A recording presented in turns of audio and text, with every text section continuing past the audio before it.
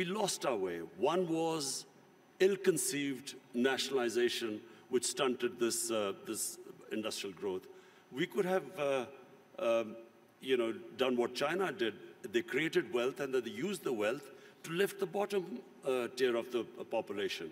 But just because the rich got richer, it didn't mean that we should have stopped this industrialization by nationalization. We should have just had a more equitable growth. Excellencies, ladies and gentlemen, Prime Minister Khan, it's a great pleasure to welcome you to the annual meeting, our 50th anniversary, for the very first time in your capacity as your country's Prime Minister, even if it's not your first time with us in Davos as a political leader. I had the pleasure and privilege of visiting Islamabad last summer and meeting you when you were less than 1 year into your mandate as Prime Minister. Pakistan had just agreed on a bailout with the IMF, and the country's economy was at a turning point. Despite spiraling challenges on the economic and geopolitical front, you maintained the vision you had outlined in your successful election campaign, a new Pakistan with an economy, institutions, and leadership that work for all of the country. Today, 6 months later, I believe you have a powerful story to tell the world, one in which a country in crisis has been able to pursue one of the most ambitious programs of social, economic, and institutional transformation I have witnessed. Instead of using the economic crisis to justify cutbacks, you used it to change the way the state collects taxes, the way it shelters its poor and invests in its youth and the environment, and to set new standards of integrity in public lives. Pakistan's ability to emerge from hardship stronger than before is the testament to the remarkable resilience of its peoples. Based on this, it is my great honor, Mr. Prime Minister, to welcome you here to the lectern. Thank you.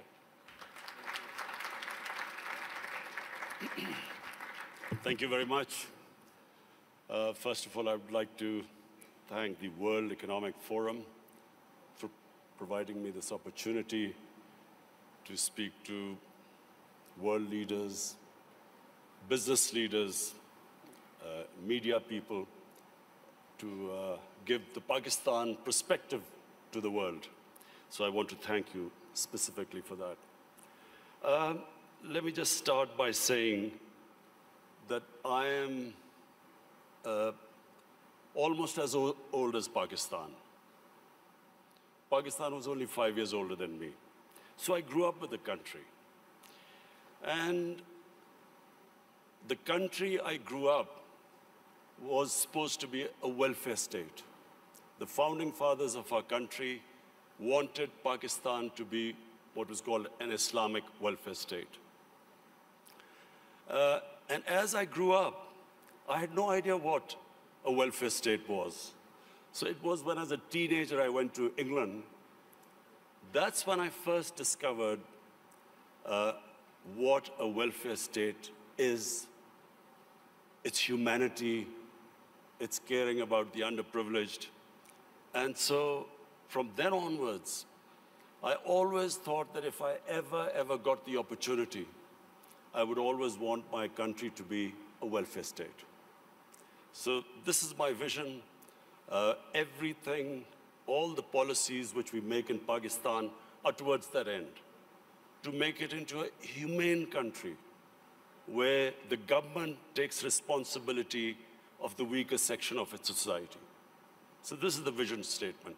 But I'll start with environment, because the theme of this time, the World Economic Forum, is about sustainability. Let me just say, first of all, that the other thing about Pakistan, was this desire to see it as a humane and a just society. But the other thing was, as a child, I fell in love with the wilderness of Pakistan, the mountains of Pakistan.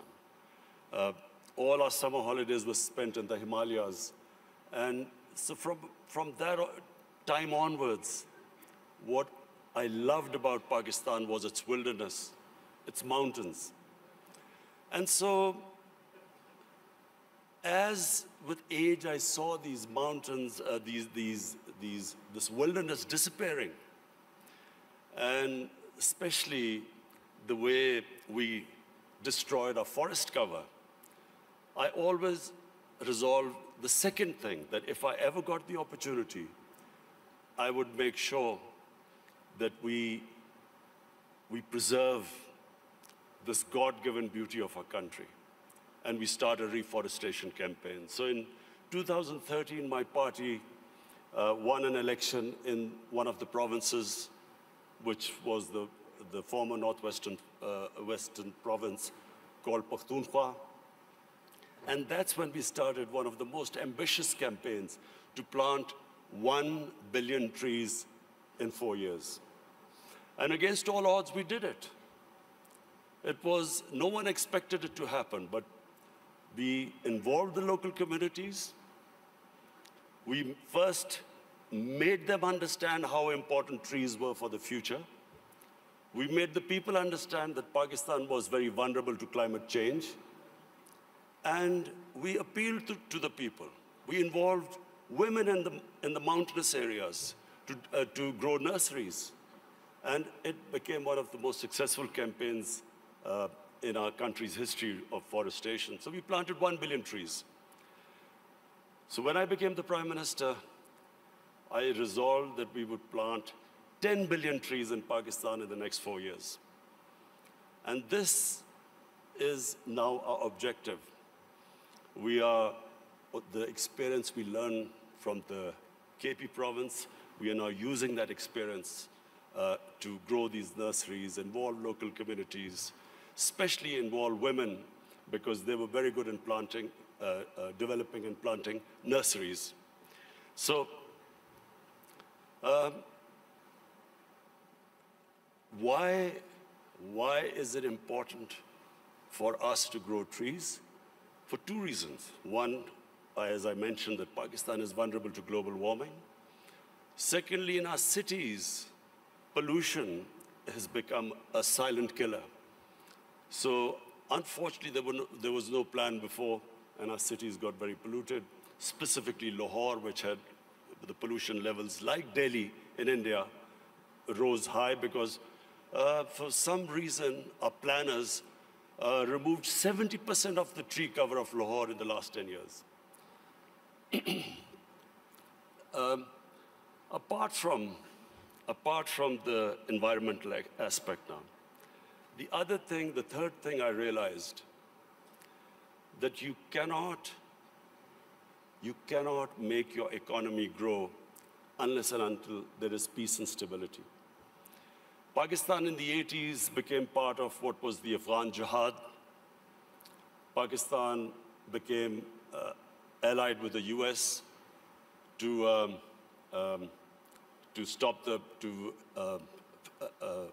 fight for the freedom in Afghanistan from the Soviets. We had militant groups in Pakistan trained to do guerrilla activities in Afghanistan.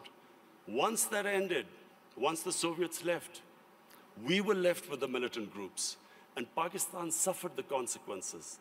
First time ever we had militant groups in Pakistan. We had sectarian groups. We had this called the Kalashnikov culture. We had drugs coming into the country. And that was a watershed in Pakistan. Things started going wrong and as I repeat, for economy, you need stability. You need peace and order.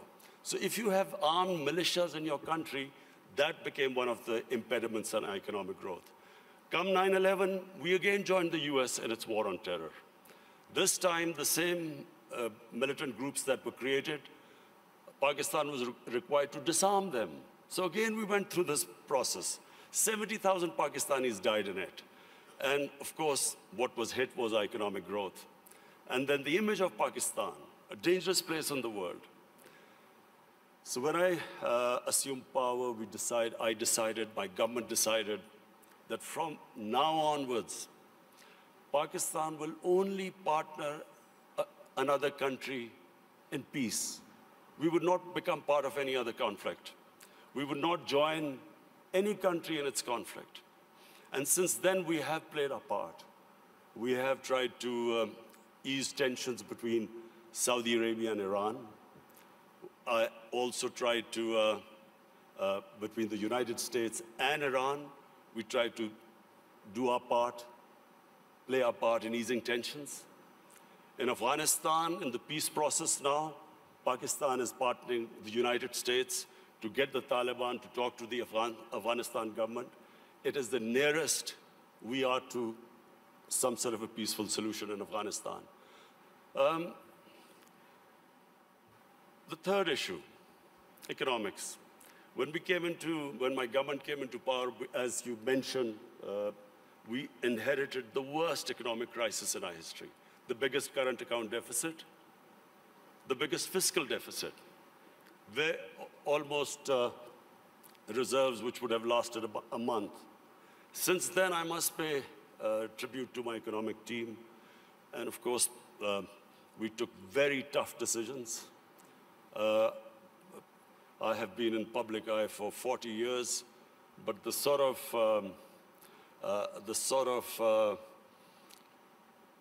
public attitude I have to face in the last 1 year, I've never faced in my life because of all these tough economic decisions we've taken. People are hurting.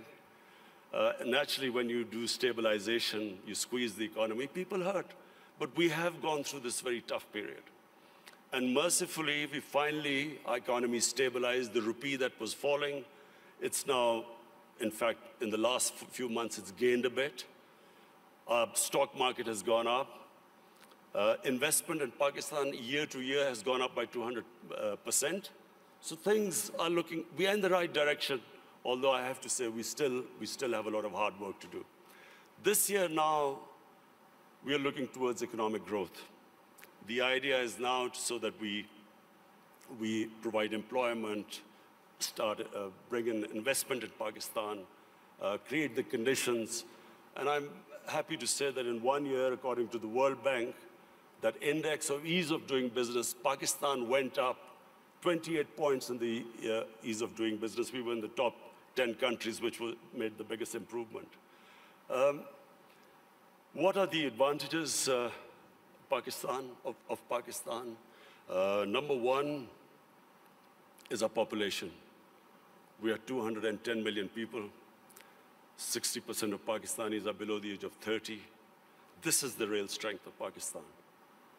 Unfortunately, we have neglected this young population because we did not concentrate on skill development, equipping them to employ themselves, become entrepreneurs, provide young people to the industry. But now we have started a program of skill development. We have partnered World Economic Forum in this, this program of Skill Gap, and we have laid a huge amount of money for startups, young people, encouraging them to start their own businesses. This is the first time we've done apprenticeship. We are encouraging industries now to employ young people. So this is really a big source. This is a big resource which will, we hope, one day lift Pakistan.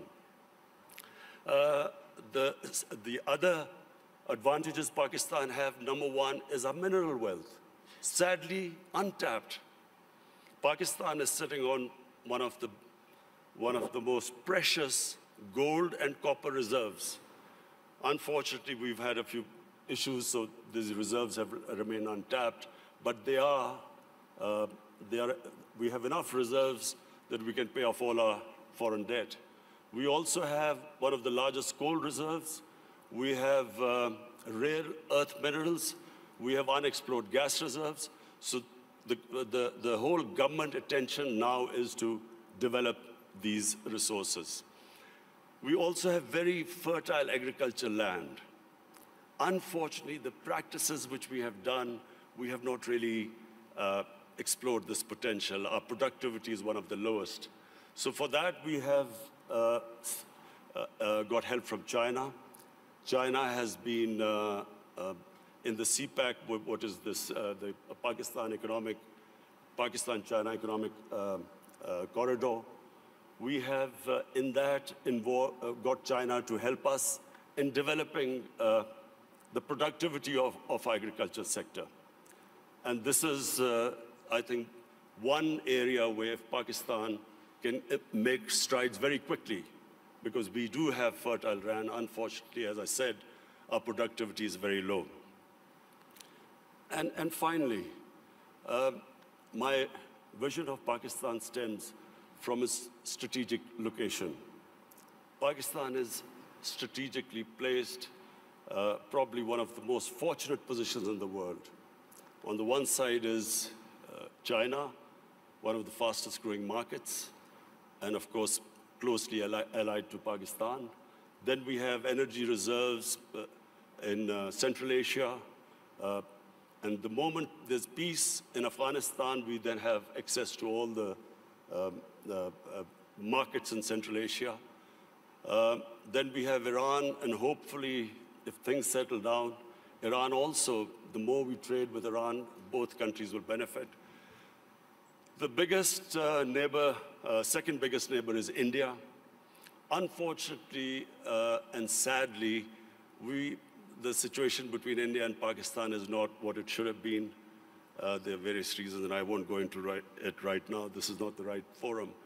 But the moment Pakistan and Indian relationship becomes normal, trade starts between the two countries, then one can imagine the location, the strategic location of Pakistan with China on one side, India on one side, and then countries with excess energy on the Western side.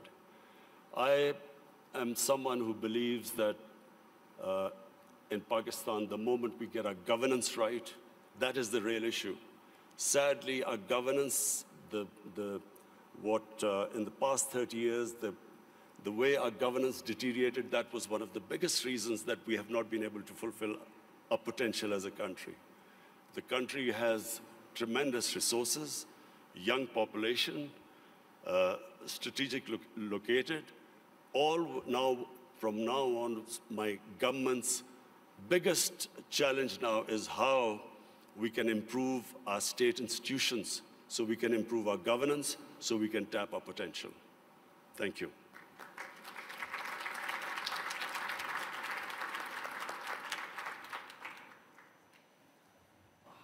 Thank you very much, Mr. Prime Minister. Thank you for sharing results and vision for your country. Also very impressive, without any manuscripts, so eloquent, laying out your visions. Last year, foreign direct investments to Pakistan increased with 70%. I guess this is also related to the fact that you alluded to in your speech that the security situation is much better.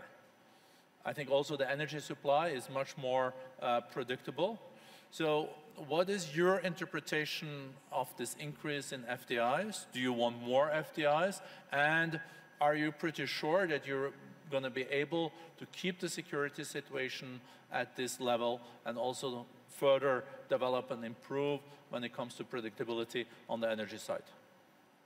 Well, you know, in 2019 was the safest year in Pakistan since 9/11. And when Pakistan participated in the US war on terror, the security situation deteriorated.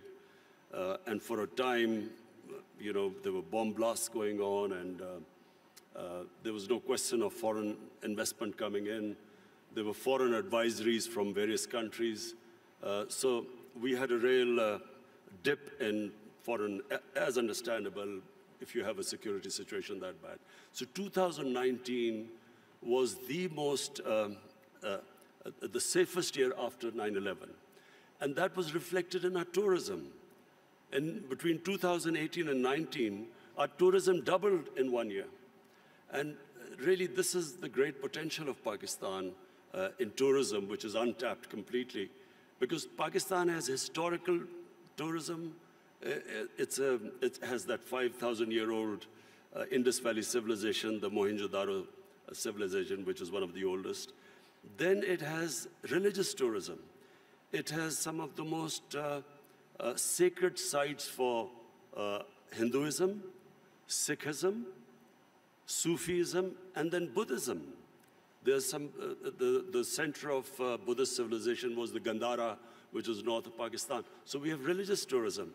And then the mountain tourism in Pakistan, almost half the peaks, over 24,000 feet, are in Pakistan.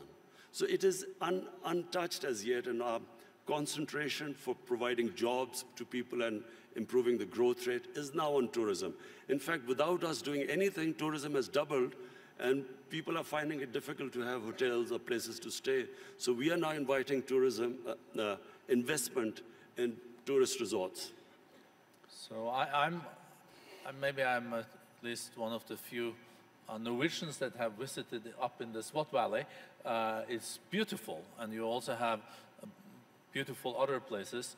I think Swat Valley used to be the honeymoon place, even in Pakistan. Is it now also, you see tourism also in these areas where the Pakistani Talibanis used to run, and you're not concerned that Pakistani Talibans can come back, and you're pretty sure that this is on safe footing? You see, in Pakistan now, virtually there's no terrorism in Pakistan, and I have to pay tribute to our security forces. They did such a brilliant job, and it was for a while, we went through a really difficult period, but thanks to them, there is hardly any terrorism. I mean, you have the odd problem, but that you have anywhere in the world. Problem now is we need peace in Afghanistan and stability.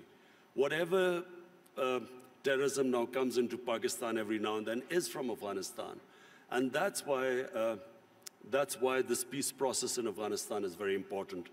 The quicker Afghanistan settles this peace and stability, it's not just only good for Pakistan from the terrorism point of view, but also the connectivity to Central Asia, and which will benefit both Afghanistan and Pakistan.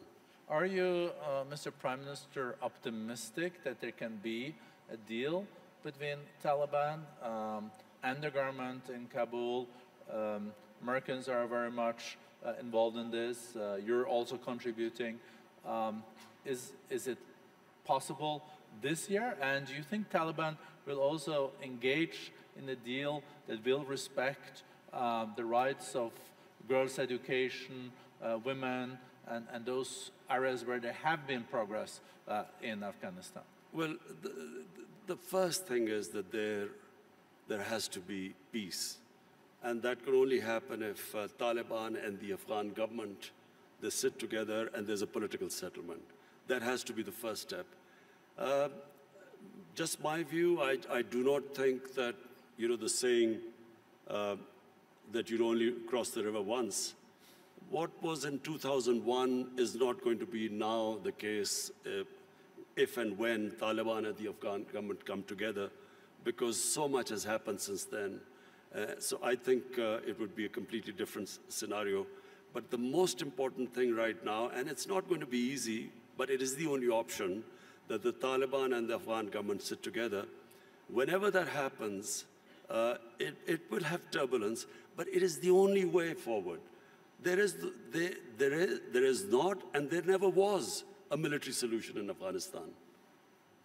Mr. Prime Minister, as you also alluded to and mentioned, you have also initiated initiatives to have Saudis and Iranians de-escalating and trying to establish dialogues. You are able, as a nation, to have pretty good relations, both Iran, Saudi Arabia, UAE, and other Gulf states. If you look at the escalation that we have seen lately, some people even talk about this Middle East being at an inflection point. and there is no way back, and there are those that are more optimistic that there will be a de-escalation. You will continue to contribute in that process, and how do you see that unfolding in the year to come after Americans killed General Soleimani and etc.? Is U.S. deterrence back in the region? Are you short-term, medium-term optimistic on de-escalation, or is this something that really keeps you up at night? Look, let me just, first of all, make a statement. I do not understand why countries go to resolve their differences through military conflicts. Because whenever, and this is just in our lifetime we've seen this, the moment you start a military conflict, you don't know where it is going to go. You can start a conflict, you don't know when it'll finish. And then it has unintended consequences. So we have seen in front of our eyes Pakistan joining the US war on terror, and I was the one who was objecting to it. I was openly against it, and I thought Pakistan should have stayed neutral. It should not have become partisan, because Pakistan had nothing to do with 9/11. There were no Pakistanis involved. Al-Qaeda was in Afghanistan. And I remember then President Musharraf telling us, it's only a matter of a few weeks. So 70,000 people dead later, 10 years later, over $100 billion lost to the economy later, you know, finally we realized we had made a mistake. And the US and Afghanistan, I mean, 18, 19 years of this war and what, $1 trillion down the drain. So I do not think this is a way to resolve issues. And the worst thing that could happen is if there's a conflict between Iran and the US and its allies, it'll be a disaster. It'll be a disaster for us, Pakistan, it'll be a disaster. It'll be a disaster for the developing world because the oil prices will shoot up. Already we're trying to barely manage our budgets and our current account situation. Suddenly everything will be offset. It'll cause poverty in the world. And God knows how long it will go on. So, you know, we in Pakistan pray that this does not happen. We have tried our best. We've already talked to Saudi Arabia, Iran, the United States. I spoke to President Trump yesterday, and I told him that this would be a disaster for us if this war starts. Did he agree? He didn't say anything. You can share with us. It stay in this room. No, I'm serious. He didn't say anything. But I think I think he understood, because this would be, in my opinion, it'll be insanity, because just Afghanistan is still not resolved, and you know, Iran would even be a bigger problem. Mr. Prime Minister, you also underlined, coming back to the more domestic opportunities and challenges in your country, this accelerator that we have agreed on skills and upskilling and reskilling between the World Economic Forum and Pakistan. I think there is a huge potential. I think the youth bulge, the youth of Pakistan is a huge opportunity. How important do you think education is in this context, and how do you look at the national curriculum and the madrasas and the importance of teaching world-class math and sciences? You know, the tragedy of my country, because as I said, I grew up with my country, and in the 60s, Pakistan was the most exciting thing happening in Asia. It was the fastest growing country. We were moving fastest towards industrialization, our universities. I think your GDP was even higher than India's per capita, wasn't it? It's certainly, our industrial production was more than the 4 Asian tigers put together: Indonesia, Malaysia, Thailand, and Philippines. So it was, you know, the fastest growing country. And we lost our way. One was ill-conceived nationalization, which stunted this industrial growth.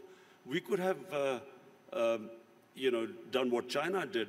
They created wealth, and then they used the wealth to lift the bottom tier of the population. But just because the rich got richer, it didn't mean that we should have stopped this industrialization by nationalization. We should have just had a more equitable growth. But that was where we went wrong. And secondly, we just did not pay enough attention to our education system. So we developed this 3-tier education system, English medium for an elite. Then there was Urdu medium, which was for the masses. And then there was Dini madrasas, 3 parallel systems going. So what my government is now trying to do is to synthesize the system, get the core issue, the core syllabus should be the same for everyone. And give everyone equal opportunities. The education system actually created the differences, economic differences between people, because people could not go on to the higher class because they were not equipped by the education system. So this is what we are trying to do: change the flaws of education system by synthesizing it. Thank you very much, Prime Minister. I see that time is out. I would have liked to continue this conversation. I think we're all very impressed with the reform agenda. We're seeing economic growth is being back. We see that foreign direct investments are there. So thank you for sharing this with the community. Well, economic growth is still coming, hopefully this year. The economy has stabilized. The growth is the second thing. As I said, I have never been insulted so much. Not insulted is not the word, but lacerated by the media, the way the media has attacked me because of the stabilization program. But this now, 2020, is the year we want to lift our growth rate and provide jobs to our young people. And I think you can also rely on the Davos community when it comes to supporting your agenda for reforms in your country, so you get back growth and a more inclusive growth. Thank you so much, Mr. Prime. Thank you.